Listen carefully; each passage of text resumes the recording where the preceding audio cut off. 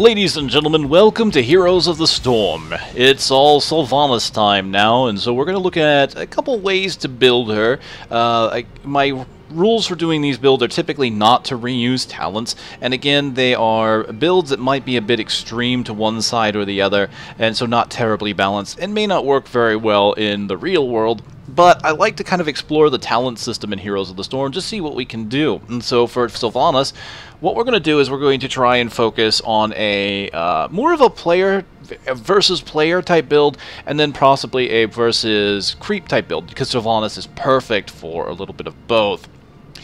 So we're going to start with this being the anti-player build, and we're going to go with some of these choices are going to be a little bit difficult.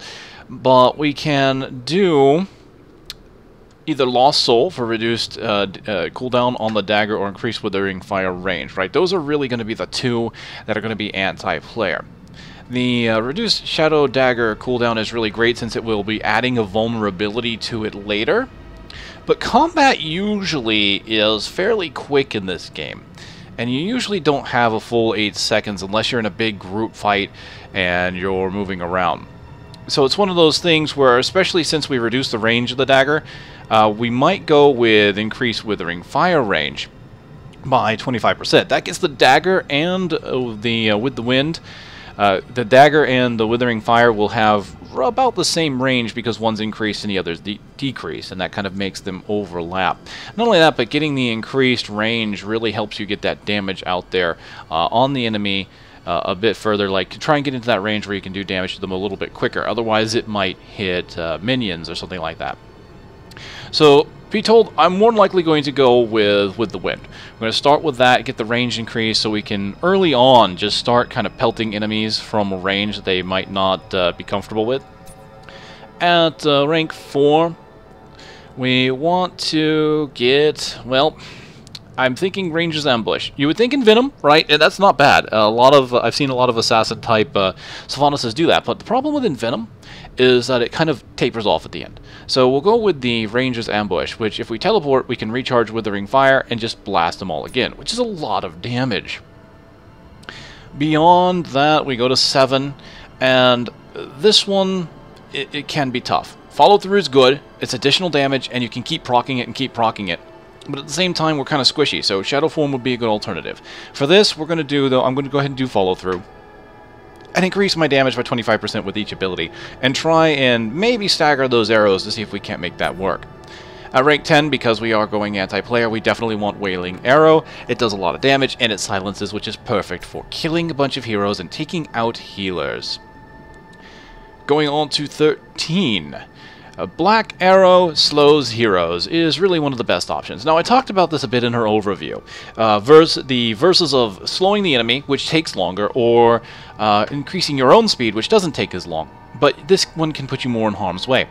Something I didn't talk about, and I regret so, is that slowing the enemy down also incurs the use of Executioner, because enemies that are slowed or rooted take more damage. Now, unfortunately, well, or fortunately, depending upon your view, and I'm glad she doesn't have it, Executioner would probably make Sylvanas just a bit too powerful. So she doesn't have it, but she can proc it for other people. And since it's Black Arrows applies the slow, it means you can actually slow the entire enemy group with your dagger, which automatically triggers Executioner, and not only that, but I'll be making them vulnerable, so they'll be taking Executioner damage plus the vulnerable damage.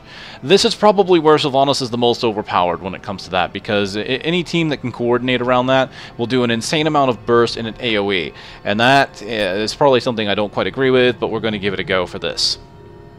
Alright, level 16. We're going to get Cold Embrace. I mean, that's just it.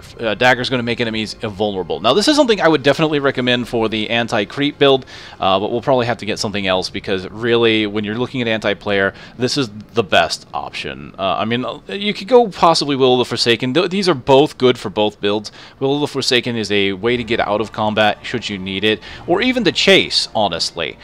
So both would be good, but we're looking to kill players, and that's more damage. 25% more damage, and that's a lot. At 20, well, we're going to get Deafening Blast. That is increasing the range of the arrow, or not increasing the range, but increasing the damage in the center of the arrow and doubling the silence, which will decimate a lot of players. So we'll take a look at that and we'll see how it works.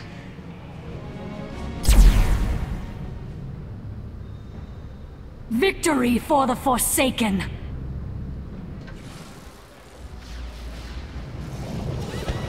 Heroes, prepare for combat. Alright, welcome, ladies and gentlemen, to Dragon Shire. And yes, I am recording on April Fools, so you're going to see some big heads.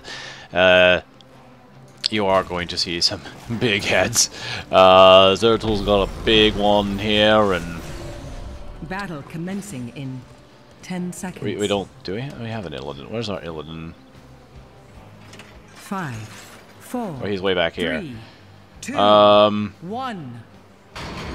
Done. Let the battle begin. We're letting Illidan by himself. Afraid of me? Alright, so what do we got here? Let's see if I'm going to want anti-hero or creep. Oh, probably going to want a little more anti-hero, because I do have a Malfurion. We do not have a healer. So, alright. Anti-hero build it is. Oh, jeez. Withering Fire range. Yes, please. Let me help you. A hero has abandoned the battle. Alright, let's just actually use that to hit the line and do a little bit of black arrow damage.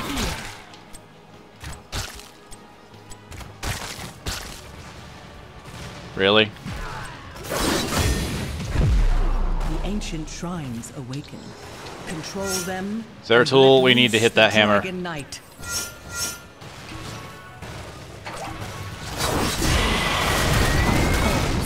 There it is. There's the damage we want. There it is.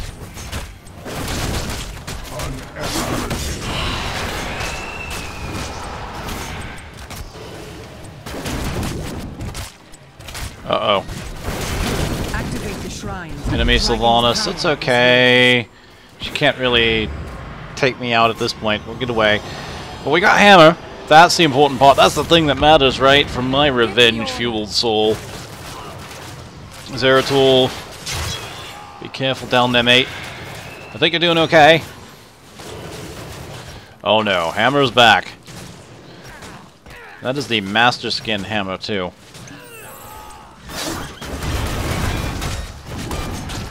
A hero has abandoned the battle. A hero has rejoined the battle. Okay, there's a little bit of damage. I wasn't going for the teleport, I was actually just going for the damage. If they weren't so close to the tower, I might have actually teleported in. But not a big deal. I mean, look at that, just the holding of the creep line here. I already know they're in there, so... What are we if not slaves to this? Alright, using that as a deterrent. There we go. Unfortunately, it looks like we've got a Jaina that's having issues. Alright, so we're going to get refresh charges of Withering Fire, which is going to allow us to just come in here, do a bunch of damage, teleport, and do another bunch of damage with the Withering Fire, as you can see there. Just look at that, just double that up. Of course. That is really strong, because you get a lot of burst out of that.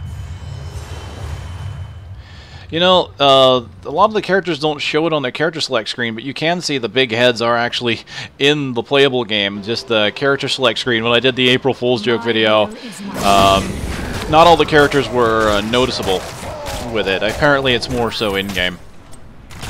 Alright, Dragon Knight is pushing. Excellent. He's pushing up top. Now, this is my anti-player build, but I'm going to go ahead and push a little bit against this creep here.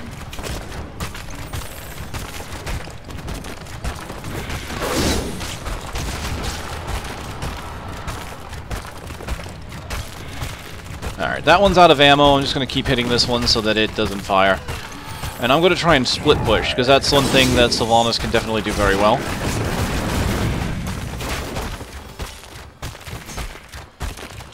Alright, follow through. additional damage after we use abilities. So here I can actually keep attacking. Withering Fire. I get an additional damage on the next attack, and I can just kind of weave it in and out of my my shots. So every time I fire, I can hit another one. And since I get a withering shot with every single minion kill, I mean, it's real easy to keep that going. Now, what I've noticed when it comes to attacking these keeps, I'm gonna go ahead and back off a little bit. There we go. If you're gonna try and get into a keep's range, one of the best things you can do is throw your dagger first, because your dagger's got enough range to where you can hit the keep before the keep starts targeting you. And then you can put the tower into lockdown before you get in range, and then the tower can't hit you at all. If you try to go in and auto-attack a keep, fate demands this one's death. If you try and go and auto-attack a keep, you're going to just end up getting hit first, and keeps slow down your attack speed, which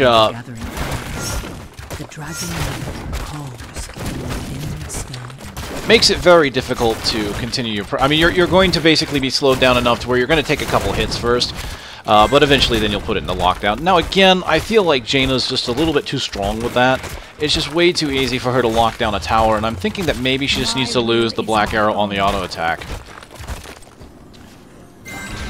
Alright. Let's go get him.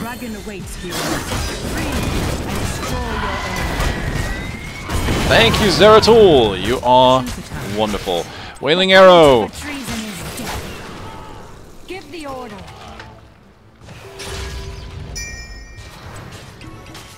Alright, we're doing good, we're doing good.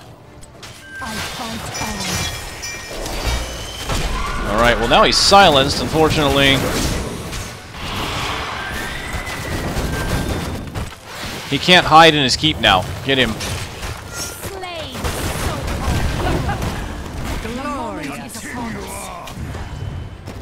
Oh well. Let's go ahead and put the Black Arrow on the line, and that will hit everybody, including Hammer.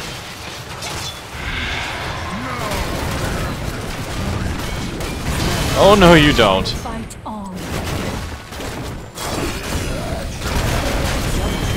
Oh my. Yes. That was beautiful. It's very rare that I actually get some pretty good plays when I'm trying these kind of builds, and today I am lucking out. It is obviously April Fool's Day, because April Fool's, Kage is playing like a boss. Oh, that poor demon hunter. Goodbye, Vala. We hardly knew ye. Everybody's pushing for the weekend. Alright, let's teleport to refuel my arrows there. Alright, I'm here to help you guys. We're going to go ahead and Black Arrow this fort. It is not going to go anywhere.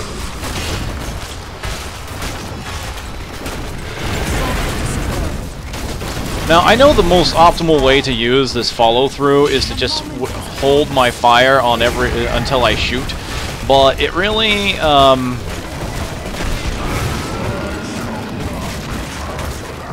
it's really not easy to do, and when you got the burst, you might as well use it. And truthfully, even though I might not get it on every shot, I'm still getting a good amount of follow-through happening.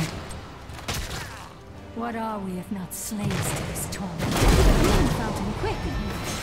Alright, I'm just going to throw that back in order to put down the Black Arrow and to kind of hurt them. Oh.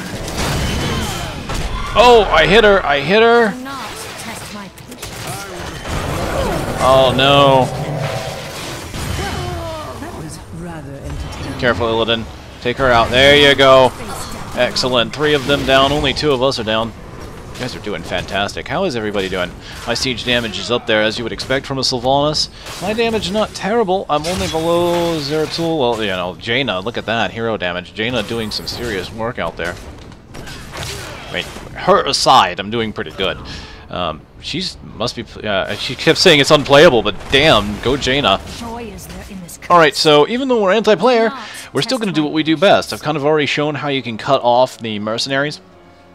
and do a bunch of damage to them. Now, I'm not as good as doing this to the bruiser camps, but I certainly can try. Give the order.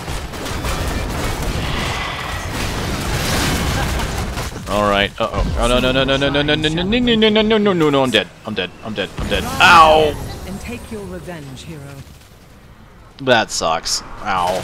To die again already. Well, there goes Raynor.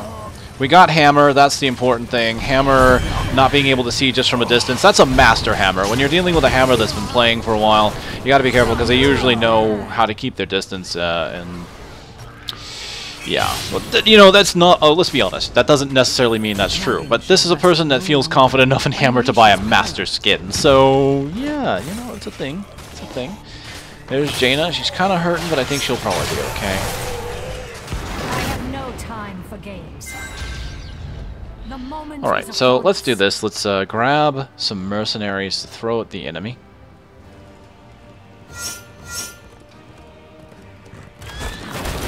And again, kind of showing that off, where I can hit one and target the other. Alright, Shadow Dagger makes the enemies vulnerable. So let's go ahead and throw that now. And you can see that it balanced and now both of them are vulnerable. But I'm just going to use that to my advantage. Do not test my patience. Vengeance is near. Well, we can't get the Bruiser camp this time, but that's okay. We're going to move forward. I will be, once again, split pushing. It's one of those things you kind of have to wonder sometimes. Is it better to split push, or is it better to push together? I mean, when you've got a character like Sylvanas who can split push so well, it's really hard to say which option is better.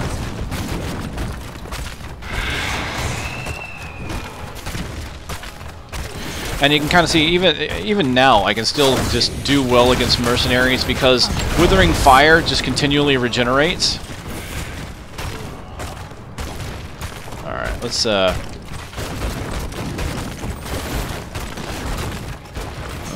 there we go. Now I can hit both of them. Withering Fire just works so well to stop these mercenaries. I get a new charge every time I kill one of them, or the creep line, and you can just see how well it's working. All right. An enemy keep has fallen. It's time to even the scales. Oh yes, go Jaina. I didn't even see how she did that. That was a lot of damage.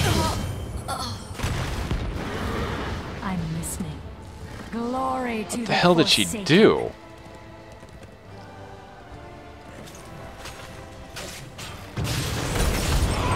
God damn, that damage she's doing.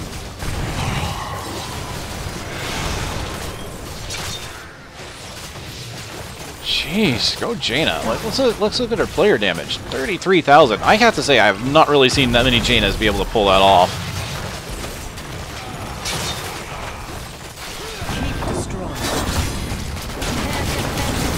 Just look at that. A constant barrage of Withering Fire, and I'm not even built for that.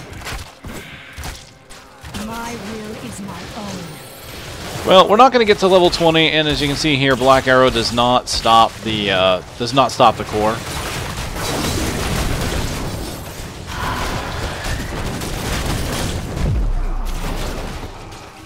Uh-oh, Hammer is going to come after me. Oh, nice. Power gathers within the dragon. Unleash the dragon's wrath. Nice. To the death. Basha no final tala. I'm listening. May my aim be Aha! true. Gotcha with my arrow. That keep is no more. Choose a talent. No, we're fine. Free the Dragon Knight. Alright, so we'll get increase the power of the center. I'm here.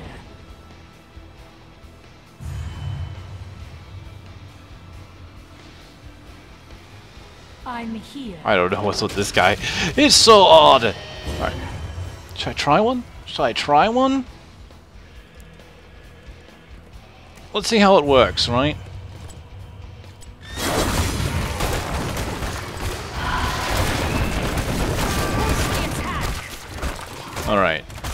see, which one's targeted? The one? Okay, so I can still shut one down. So as you can see, I can't shut them all down, but I can still shut 2 of them down, so I'm like hardly taking any damage from this. So even this. Even that was easy for Sylvanas. She just jungles so well. She may not have the punch of some other junglers to kill them as quickly, but I mean, seriously, when you're really just not worried about taking damage from the camps, who cares? There we go, Dragon Knight is up, we've got a Bruiser camp at the top, and we're going to have this Siege camp at the bottom. And I'll push in the middle. This is it, this is a good game, ladies and gentlemen. I feel for the enemy team. They tried, and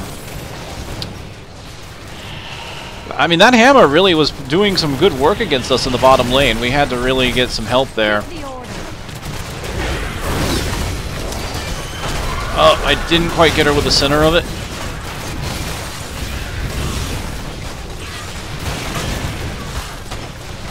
Alright, we got this. I'm going to put vulnerability on the core. Oh, I got hit by a black arrow, but that's fine. Ladies and gentlemen, there we go. That's it. Good game.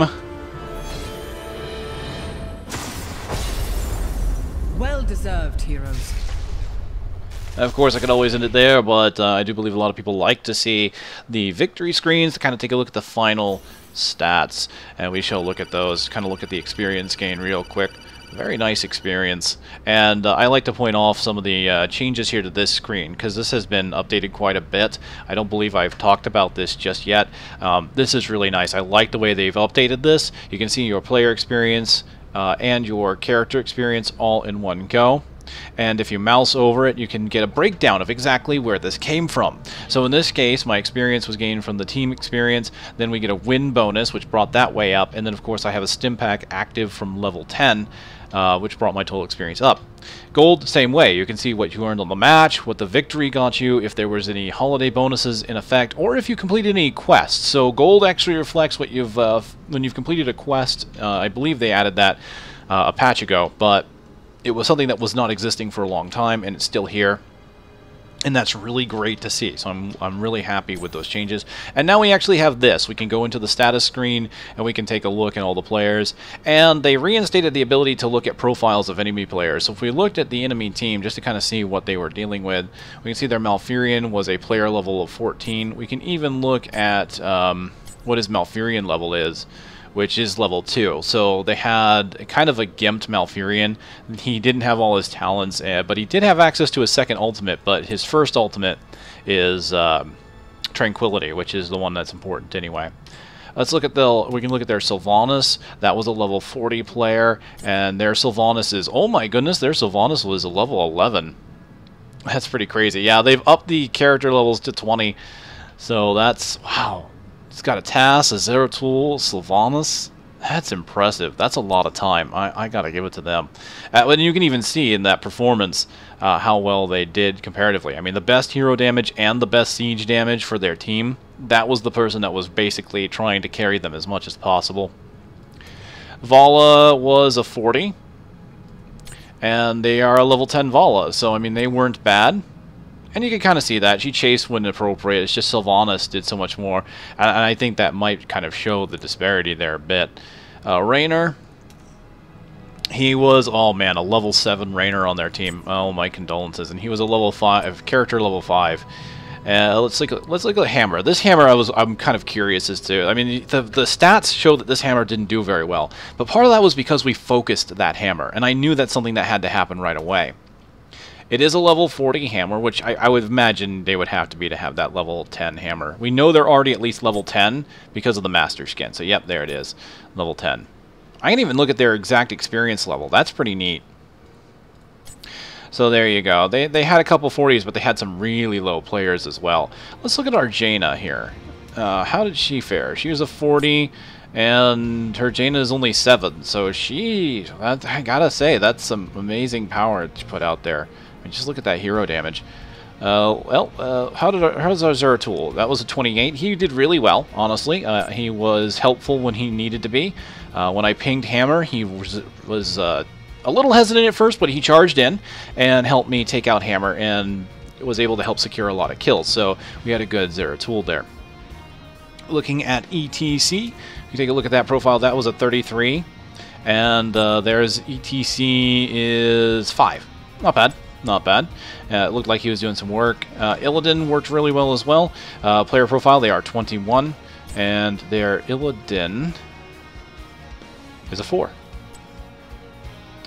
So you can kind of see, and this is why I'm kind of glad this screen exists, this was a huge disparity between these two, 39 to 11. And part of the problem is we only had, what, 2 40s, I believe it was. The other Jaina was, yeah, she was a 40, so me and the Jaina, they had a couple 40s, but they also had like a level 7. And unfortunately, as you can kind of see, that can set you back a bit if one player is particularly lacking. It really does kind of knock the whole thing off kilter a bit. So it's nice to take a look and be able to see who in your party is doing what. Although it would also be nice to know if anyone's partying up together to know if you were fighting some kind of premade or something. But yeah, you know, can't have everything, I suppose. It used to be from the screen, you can still invite to party from the screen. And it even tells you when they're offline. It used to be it would show you could request the party. I think that would still be here if you moused over this. So the buttons are still here, it just looks different. So this is cool. I like to see this. You know what's missing here, though? I just realized this. The objectives are missing, because that was one thing that the ending screen had that I liked, that the in-game screen didn't have, was to be able to see who turned in what objectives. So at the end of a match, even though someone's stats might be low and someone might complain about it, you could see who was doing what objectives, and that was one thing. There were some matches where my stats overall were low, but I had an overwhelming amount of the objectives turned in. And in this case, you can see there's no objective tracker. So while I like the fact that we can see the screen now at the end of the match, I really do miss the objective tracker. I would like to have that added in here. In match, there is an extra slot if you've got coins or whatever kind of objective turn in, but I would actually like to see an objective final counter. That would be really nice. I'm not sure where they would fit it all, because it almost looks like this screen looks like it's kind of filled its real estate. They'd probably have to widen it a little further, and I'm not sure how well they could do that to fit all resolutions of monitors. They could probably do, they might be able to do something, I don't know. But that is definitely something I miss, because it's really nice to be able to see that. So, oh well, that's it. I've rambled on enough. Ladies and gentlemen, thank you very much for watching this episode of Heroes of the Storm with Sylvanas Windrunner, the anti-player build, and I look forward to seeing you again.